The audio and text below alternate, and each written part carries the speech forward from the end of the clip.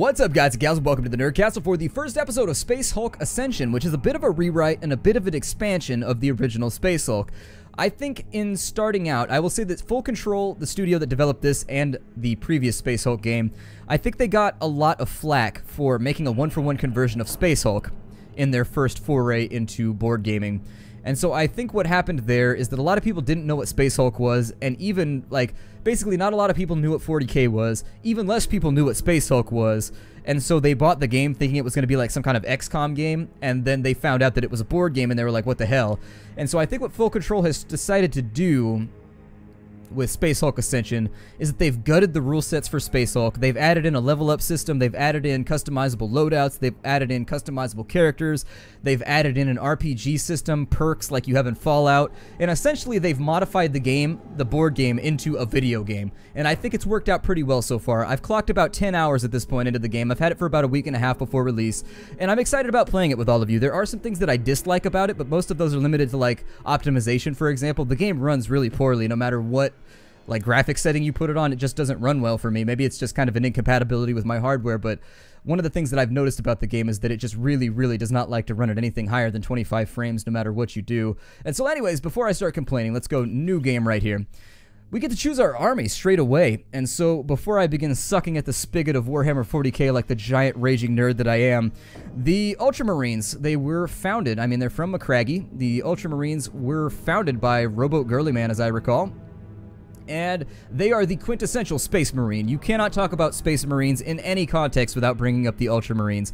They are the 13th chapter of the first founding, and they are just involved in everything. Like, if there's Space Marines being discussed, Ultramarines will come up at some point. This, of course, alienates some members of the community who don't like them, but I like the Smurfs. I don't hate on them like some people do. I don't mind them as much as other people do. I think they get a lot of attention, but I think they're really popular, and they float Games Workshop's boat monetarily, and so I think that's why they get so much attention. The Ultramarines are the ranged option in this game. They allow you to get a bonus to ranged hit and a minus to melee hit. Melee has been moved around a little bit in this game, and it's a tad more survivable.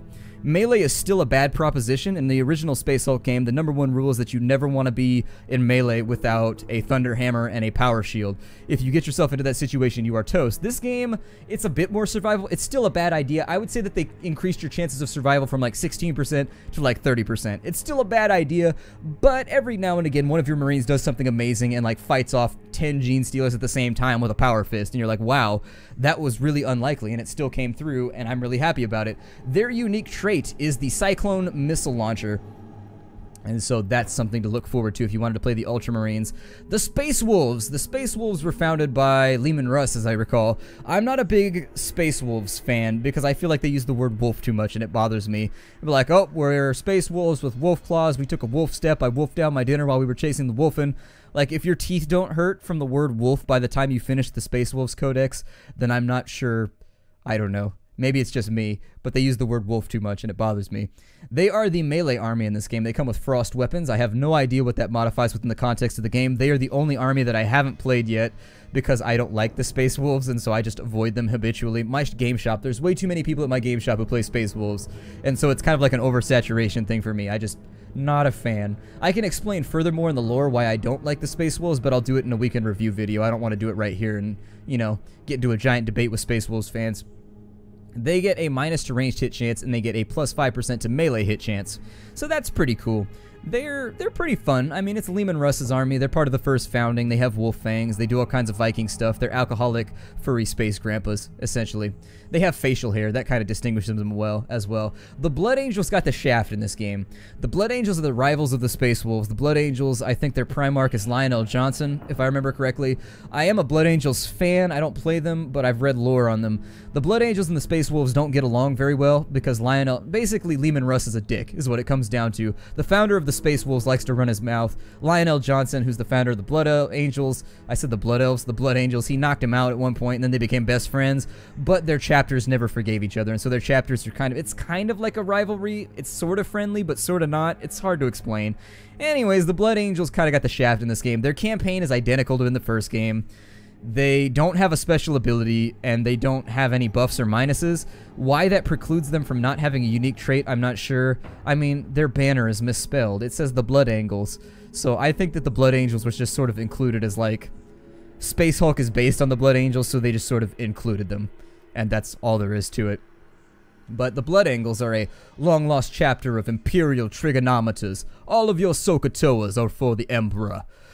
I don't know if I want to play. I've played most of the Ultramarine campaign. We beat the Blood Angels campaign in the first game, and so Space Wolves are really the logical option here, considering I don't like the Space Wolves, though, so I want you to all understand how much I love you guys for doing this, because I'm really not a Space Wolves fan. Let's go.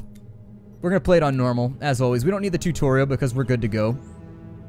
This game is much more difficult than the first Space Hulk, I'll tell you that much right now. We get to choose our campaign. Any army any chapter can run any campaign, but throughout the campaign, it's a little bit weird. Like, so for example, this one is right next to Macragge, or Macragge, or however you say that. It's weird. You read that word 1,000 times when you're into Warhammer 40k lore, but nobody ever says it. And so Macragge, that's the planet that the Ultramarines are from. But anyways, you can go to Macragge and defend it. I don't really see any of the chapters being able to do that in the lore. That seems a little bit too fluffy for me. I don't think the Ultramarines would allow it. It would be a point of honor. They want to defend their own space. And the Blood Angels is the Sin of Damnation. We've already played that. Any army can play any campaign, but the branding is the same, and so they refer to you as Ultramarines if you're playing. Let's say that you are Space Wolves, and we play the Space Marine Ultramarine campaign. They will, like, refer to us as, like, Ultramarines all the way through or something. I don't know, it's weird. We're going to be doing the Fall of Jotunheim. Destroy or redirect the Space Hulk Jotunheim, and discover the fate of a long-lost Space Wolves pack. After millennia drifting in the warp, the Space Hulk Jotunheim threatens Imperial space once again, and an ancient signal from the depths of the Space Hulk draws the Space Wolves in search of long-lost brothers. Alright, so here's our Space Wolves. They're gonna have, God, there were so many jokes related to the names of other people, and right now, there's just no jokes related to these names. I guess we'll call them the Questioneers, because their first character's name is Ask. Over here, I would call these guys like the Anals or something, because they're the Aenir, but I don't know. I don't know. Space Hulks are a rare sight, and it's rarer still that the warp spits them out in an inhabited system where their deadly alien cargo can threaten the citizens of the Imperium. The vessel codenamed Jotunheim is one such Space Hulk. It has appeared in the Athens system. Unusually, it is transmitting a message on all frequencies in an ancient dialect of Fenris, home world of the Space Wolves. My brothers are redeemed. The Jotunheim is no longer a threat. So says Harolf the Rout. That sounds, I bet he turned to chaos. I mean, at any time, the Space Wolves are like 5 seconds from chaos anyways. They're already mutants. Your force of the Wolf Guard has been dispatched to board the Jotunheim and whatever threat lies aboard it, and discover Hyrolf's fate. Alright, so let's talk about the specifics of what makes this game different. If we go to the loadout menu, you're going to see a lot of cool stuff. So first and foremost, you've got your individual squads. You've got reserves, so you can swap people out. They don't have any ranged characters. I find that to be actually a little bit suspect. It eliminates... That's a little bit brutal. So with the other armies, as you level up, you've got two different things. In the other armies, you have little guys that have a aiming reticle right here, which means that they're a ranged focus guy. Ranged focus guys, as they level up, they get access to combi bolters. Oh, they do get access to combi bolters, but it looks like it's only the sergeants that do. The combo bolters will allow you to have multiple functions out of your bolter. Since we're playing Space Wolves, we don't have that option. None of them have combi bolters except for the sergeants, apparently. But their melee options appear to be a little bit better, and so if they get caught up in melee, they're going to perform a lot better. They get lightning claws, they get thunder hammers, and they get the frost axe and the frost lightning claws. I think they're still called lightning claws, but I think they're like modified somehow. I'm pretty sure wolf claws are fairly different from normal lightning claws. I don't look after the Space Wolves very often because I'm not that into them. Anyways, you can also go up to your appearance. You can change the appearance of any character that you want. So if you don't want him to be Megan Bjorn, you can like rename him. You can change his head around to make him look different. I tend to have my Space Marines. I prefer my Space Marines to have helmets on, and so that's what I'm going to do with a lot of these. I'm just going to marginalize them by putting them all in helmets. They don't look like they have eyepieces or anything, so unfortunately we don't really have the option. We've got Baldur the Brave, we've got Ludin, we've got Grendel, we've got Stigner. Obviously this is all based on Norse mythology. If you haven't figured that out yet, I'm not sure how to save you. There's a lot of Norse mythology in all this. We can also change their bodies, so if you want them to have different armor on, you can swap that around. There are different adornments and things you can wear to sort of like describe all of your characters. You can have a wolf head sagging over your wolf nuts if you want to, just in case you're taking a wolf step in the wrong wolf direction and something decides to wolf bite you. Just getting into the theme of Space Wolves here. But yeah, I'll probably go through later and customize the way all these guys look. Instead, I'm not really interested in doing it right now on camera. There are a lot of different ways you can make your characters look. I will customize them after this episode, and you will see. Now, we are playing a little bit differently with the Space Wolves because they don't have ranged characters, so that kind of sucks because the ranged combi bolters are really good. You can change equipment if you want, so you can get servo skull scanners. There's all kinds of stuff. You can pick it up along the way as you play the game. You'll find loot that you can equip. You have attributes, and so you can level these up to make your characters better. So technically, we could force them to have a ranged character if we wanted to by leveling this up a whole bunch, and in fact, I probably will, because Space Hulk is all about overwatching. There's also skills. These are like perks. You can swap them out. You start with a couple by default. They all do different things and they change the way that your guys play. But as you can see, this is not your grandpa's Space Hulk. This is a very, very different type of Space Hulk. Let's go ahead and start off the first mission because I feel bad right now. We haven't really accomplished anything and we're already halfway through the episode. So we get to play Purge, advance through the enemy and kill as many as you can. We get to we deploy with one squad here. It's not really going to matter. They have a librarian. I wonder if a wolf librarian is any different. I question that. Are wolf like Space Wolves players, do your librarians do anything different? I'm only familiar with normal Space Marine librarians, and so I don't know if they're different in any way. Let's try it out. Let's go with the questionnaires for right now. All right, squad ask. If you don't know, you better ask. The fall of the Jotunheim. This might get ugly because I've never played this campaign before, so not really sure what the best plan is right here. I'll try and figure it out along the way. I'm guessing my flamethrower squad's probably going to be my best plan. Entering through an old wound in the Jotunheim's flank, your squad advances into the dark and maze-like. The dark and maze of twisted metal. That's kind of a weird sentence. It would be into the dark maze of twisted metal. It's an extra conjunction. They've got an extra conjunction in there.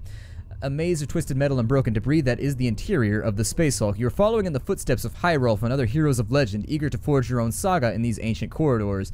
You are the vanguard, charged with preparing your way for the main assault by clearing the areas around the breach of whatever alien filth has made its home here. Bring them death. What if they're I don't know, maybe they're tyrannid human aid workers or something. Maybe they're not filth. Maybe they just want to be friends and hug us. Of the squad. Accept your orders. So the first thing you'll notice is that this game is a little bit different. You deploy blind in this game, which actually makes the game a lot more difficult. Our first objective is just to escape, so I'm assuming... Okay, so our only goal is to go from one side to the other. That's all that we've got to do. We're starting out fairly simple, although I think it's probably going to be more difficult than that. I don't know what the hell that is in that room. There's all kinds of shiny Space Wolf stuff going on. I'm confused. I don't know anything about Space Wolves other than the fact that they were founded by Lehman Russ. He got into a fist fight with the Emperor. He had a drinking contest with the Emperor. He got in a fight with Lionel Johnson. Generally, nobody likes... From what I can tell, everybody hates Lehman Russ and then becomes his friend later on. I'm not really sure. That seems about right. But you deploy blind in this game, which is different than traditional Space Hulk. In traditional Space Hulk, you can see the entire map from beginning to end. In this case, we've got to learn to live with the fact that... Wow, they all have really, really bad AP. Yikes. 4 AP. That's pretty terrible. That's really bad. So yeah, they are not recommended for melee... I'm sorry, they're not recommended in ranged combat. Their AP is horrific. To give you a little bit of a difference, the Ultramarines have 6 by default on a lot of their characters. That's 2 extra AP. So this might get a little bit hairier than I thought, not because there's beards and wolves involved. We'll start with Torad, I guess. We're going to follow the standard deployment rules in this game of scrub, scrub, librarian, scrub, scrub. And we're just going to hope that it works out. It's probably a bad idea to have my flamethrower so far in the back where he can't get into combat. I've actually found that in this game you probably want to keep your flamethrower somewhere around the front. It tends to be a lot more clutch in this game than it was in the first ones. Once again, I'm sorry if the performance dips. There's nothing I can do about that. It's just sort of part of the game. Especially if you have a 10-man squad. Oh my god, have fun with those 20 frames per second. Let's go! Oh, never mind. We get a first turn. I should not end my turn right now. Since we're deploying blind, and we have no indication as to where the genies are at right now, we have no Robin Williams action taking place. No wishes have been made. I'm going to move quickly. I find that in this game it's probably wisest to move quickly if there's no one else lined up on your radar right now. This is our scanner range right here. Be aware that we probably want to keep a good eye out for anything that's going to be trying to om-nom down on us. I've never thought about Space Wolves going on board a derelict. That's actually kind of an interesting storyline to me. I might come around to this whole Space Wolf thing. I don't know. Let's wolf step in this direction. We'll spend some of our wolf AP. There we go. Everybody wolf step forward. Awesome. And then we're going to end our wolf turn, obviously. We have no movement as of right now. Let's see what's different about him right now. His psi skills. A rune of command. Targets gain 1 AP. Okay, and that costs him 2 psi. How much psi does he have? He has 10 psi, and then he has a prayer. It does area damage. Creates a psychic storm where the targets have a plus 20% bonus to survive. Survivors are frozen for 1 turn. So, that random rogue hiccup right there, that's a wolf hiccup. Anyways, so for him, I remember Psychic Storm. The extra AP will be nice though, so I'm guessing you kind of want to keep him near the largest conglomeration of your troops, like wherever they're all glomping around at, you sort of want him to be involved. I'm hoping, let's move to here. We still have no Genestealers on radar, which is weird. It's very, very odd. They tend to be a little bit more aggressive than this. And there they are. There they are. And unfortunately, he didn't get him. So what we're going to look at first is we've got to look at the overheating system. The overheating system in this game is new, and it's designed to stop you from overwatching too much. Your gun, you know how bolter jams came up whenever you rolled like a 1 or whatever in the first game? Now bolters only jam when you run out of heat, and so it's much more like a video game now. It's predictable when your gun is going to jam, and in fact, I wish he hadn't fired at that one. Little bit of a bummer, but maybe he'll survive. Let's bring down the librarian just in case. I'm going to bring down this flamethrower troop. There's permadeath in this game, by the way, so if we lose a high-level character, that character is gone forever, and we have to replace him with somebody from our reserves. Sometimes it works out in your favor. I'm going to give you guys the big camera view because I know some people like it. Let me know if you like the big camera view or the little camera view. You can also make it, like, you can do, like, the weird predator vision, like the thermal vision if you want. You can do a bunch of, like, fun, random stuff that really serves no function but is still enjoyable. I don't think the Genestealer can run that far on 1 turn. As far as I remember, they can move 6 squares. They might have gotten buffed though, so 1, 2, 3, 4, 5, 6. If he runs up on me, we can both agree that they've been buffed and that they can move farther than they used to be able to. Who's still got an AP left? Kettle. Kettle has an AP left. He's named after a pot, so you know. I wish that we had a... I'm going to name a character Pot after this, and then they're both going to call each other Black, and it's going to be hilarious. Well, isn't that the pot calling the kettle black? It's going to be hilarious. Oh, they actually went a direction that I didn't expect. Okay, so he's up a 27% chance to hit with bolter fire. Oh my god, these guys are terrible in bolt. Oh god, they're bad. Okay, well then. That means that in melee, it's probably my best opportunity. Let's test it out. I don't know if this is a good idea. Everything inside of me is telling me not to fight in melee in this game. Like, everything I know from Space Hulk is telling me not to fight in melee. You have different attacks, and if you take a look right here, you can do bolter fire, you can do burst fire. Burst fire gives you a minus 10% chance to hit, but you fire 4 times in a row. So, statistically, if you're below a 40% chance with 2 shots, you should definitely burst fire and take the fort at 30% or something like that. I read that in a magazine somewhere that was for statisticians. Aimed fire, they did an article on XCOM. Anyways, aimed fire, it allows you to aim a little bit better, but it costs 2 AP. And then finally you have suppressive fire, which is like an AoE that slows the Genestealers down and forces them to spend more AP to move, and then also gives them a chance of spontaneously like dying or something. I'm not so sure how that all works. Like, it says minus 50% chance of killing. I think that means that they have a lesser chance to kill you if they get you caught in melee. So it might be worth trying suppressing fire right now. I don't know.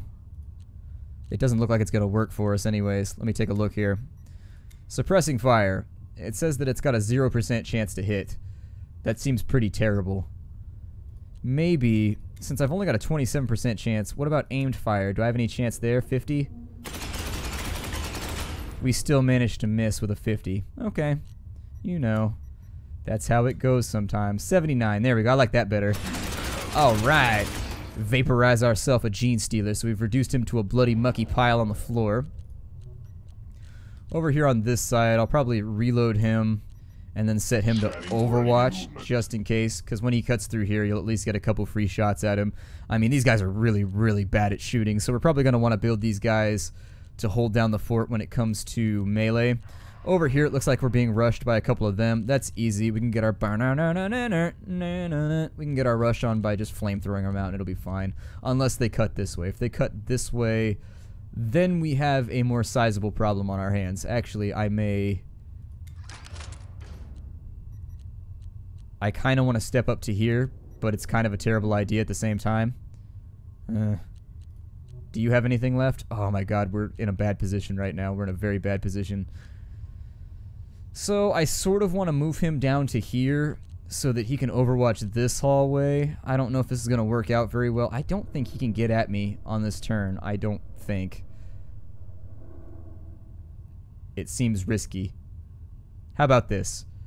It's 2 AP for me to get there, but I think Space Marines can move diagonal now. Yeah, Space Marines can move diagonal now. So what if I put you right there?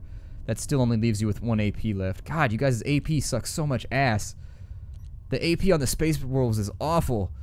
Their AP is just horrifically bad compared to the Blood Angels and the Ultramarines. I guess I'll do that anyways. Let's live on the edge here for a moment. And then on this side, I'm going to step him forward by 2. Oh, he got him! Alright, cool. So that solves that problem, I guess. Let's advance aggressively then. I'm going to keep the flamethrower unit right here for the next little bit, just in case. Just in case. And then on this side, they're going to have to get through a bulkhead first. So 1, 2, 3, 4, 5. He might die. There's a distinct chance that he might die. Let's find out. Let's live a little bit, shall we, everybody? Let's live a little bit. He's blocked his friend in the hallway, so unfortunately there's no way for me to fix this right now.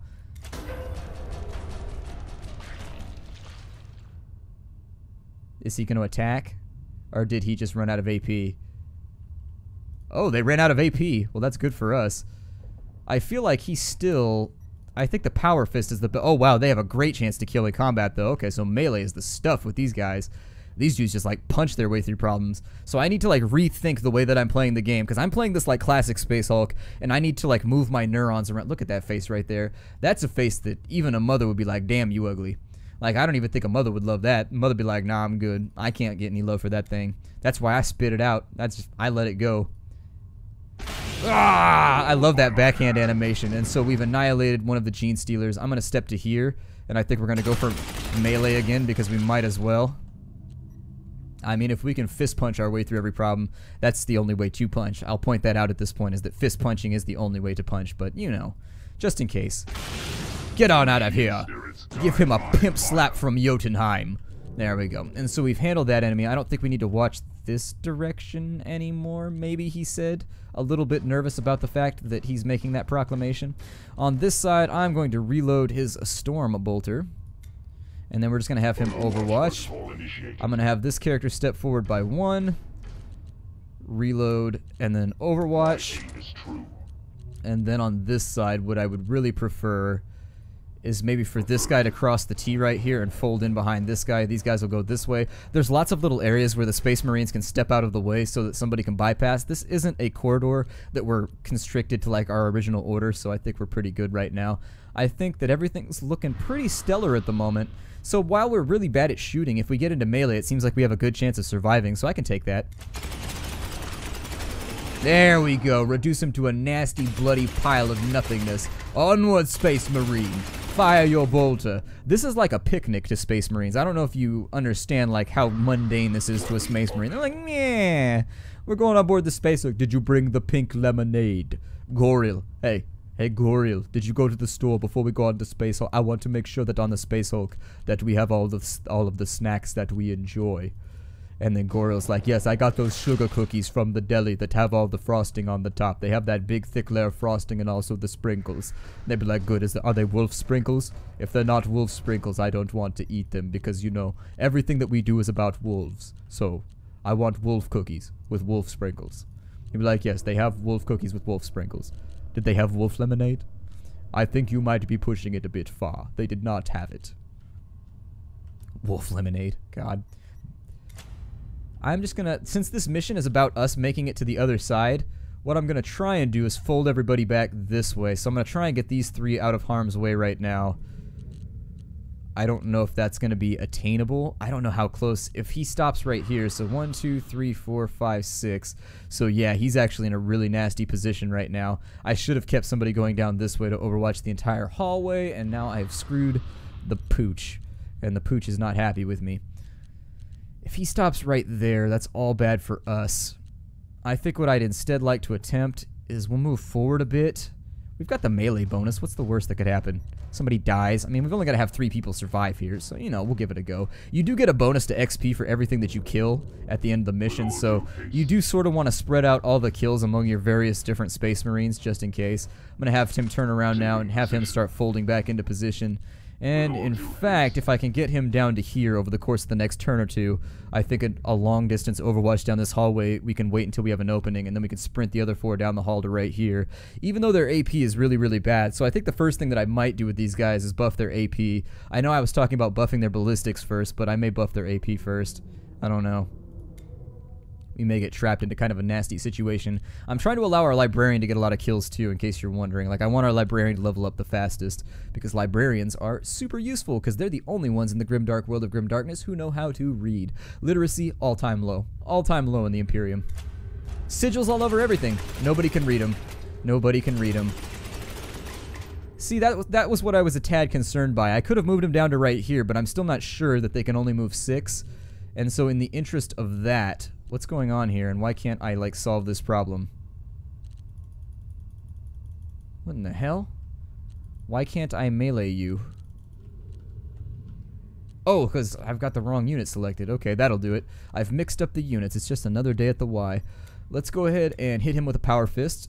Since we've got amazing chances, like we have a really, really good chance of killing things with a power fist. I'm honestly surprised.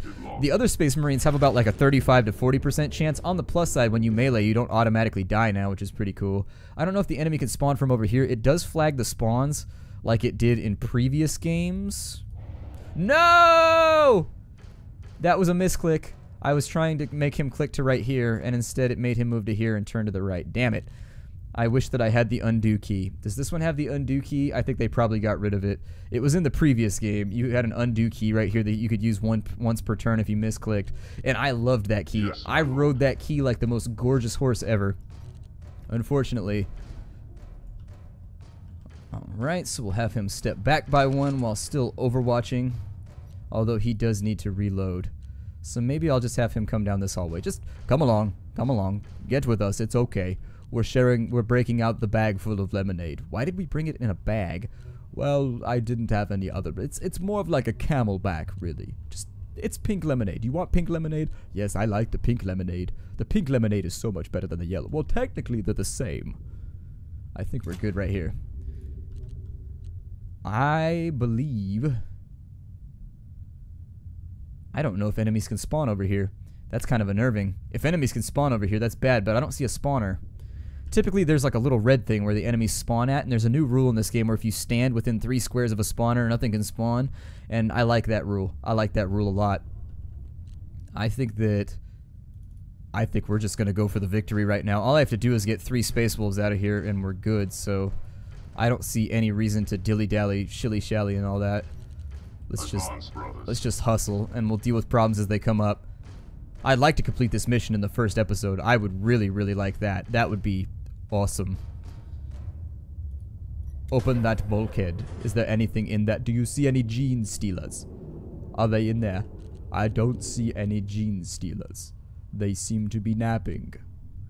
I don't know why, but whenever I do like a Space Marine voice, I feel like they should say the G at the end of words that end in ing, like napping, sleeping.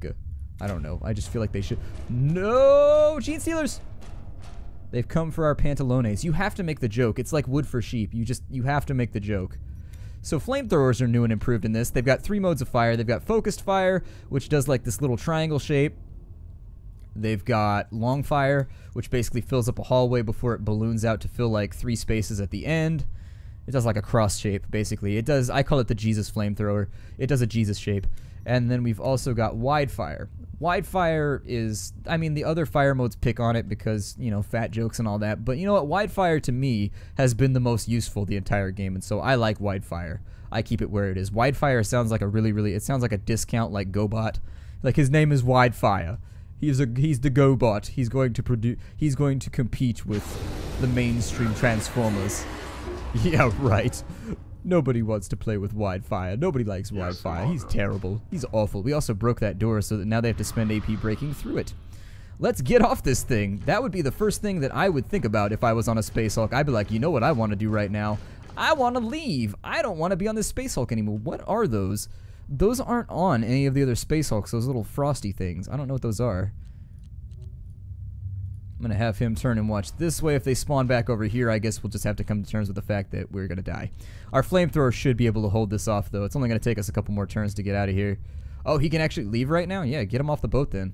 Anybody who gets in here that can score right now, if you can score, go ahead and score. We only have to get 3 people off the boat, so there's that. I mean,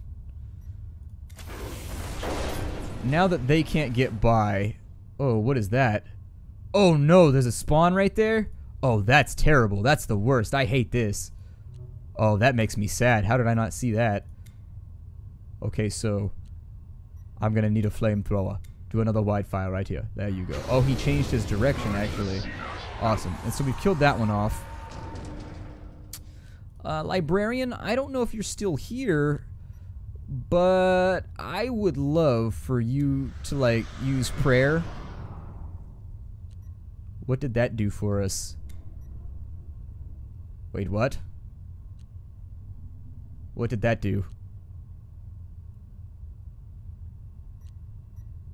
I don't know what that did. Recite forth to me what you have done, librarian. What have you done? I thought that was a targetable skill, like you could drop it on people and be like, boom! And drop it all upside their heads. Okay, I guess not. I guess that I'm going to do a panicked overwatch on this side, while this guy runs the hell away. It's not a very Space Wolfy thing to do, but you know what? Let's get out of here. He's got no AP left, so I'm not really sure what that did for me. I thought that maybe it's an AoE around himself, and that's why it didn't do anything. Either way, this is the make it or break it turn. Let's find out. Oh my god, he made the shot! I'm so excited right now. He made the shot! Oh, what's your name? What's your Stigner? Stigner, you are the man, Stigner. I'm gonna get you just like a new helmet with like an awesome serpent snake thing on the side of it.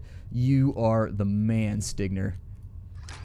You have very, very little AP though, which I find to be a little bit unnerving. On this side, we are going to continue with our wide fire. Be careful about using your flamethrower fuel. On certain missions, you only get so much and you will fail the mission if you run out. If you haven't done the objective yet, if there's any mission that says shoot or burn, burn it just in case, because I found a couple missions so far that are bugged where even if you shoot the corpse of like whatever it is or you shoot the console you're supposed to be destroying, it still doesn't count. And so be careful about that. These guys, run the hell back down the hall. Alright. Let's get everybody off the boat. He should be able to step backwards diagonally into this space, I think. Yeah, there it is. There it is. That's my dude. That's my guy. That's my friend. That's my pal. And the turn! The Genestealers are obviously going to rush us really, really hard right now. And what I'm going to do to stop that from happening is I'm actually going to flamethrower the hallway. And so we are going to... that's not making me feel good right now. I don't like that one. I don't feel like that's actually because they can move diagonally. This might not work out so great. I may have miscalculated. Wide fire? Yeah, they can move diagonally, so this is not going to save us here. I should have left him up there. Either way, sorry, flamethrower dude. Bad day to be you. Everybody else off the boat. Off the boat. We don't want to miss macaroni paintings at 5 o'clock.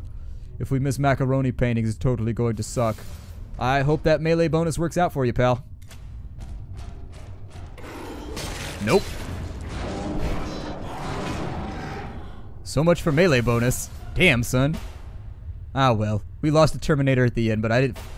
They've nerfed flamethrowers. You can't fire them at point blank anymore. You have to fire them at least like 1 square out. And since they can move diagonally, I probably should have waited right here and done my thing. There's all the bonus XP. We only killed 12 guys, surprisingly enough, but that was the first mission of Space Hulk in the Space Wolves campaign. I look forward to seeing you all in the next episode. Take care out there, everybody. Kjartan hit level 2. I will see you all there. Oh, never mind. We got reinforced by a level 2. That's pretty sweet. Bye, everybody.